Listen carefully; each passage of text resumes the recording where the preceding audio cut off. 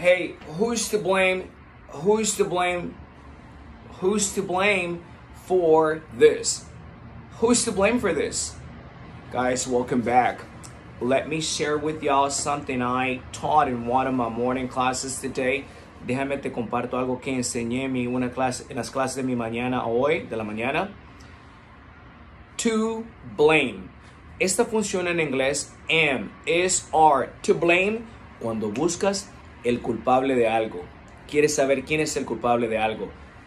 ¿Quién es el culpable de esto? Who is to blame for this? Mary. Mary is to blame for this. It was her fault. Mary is to blame for this.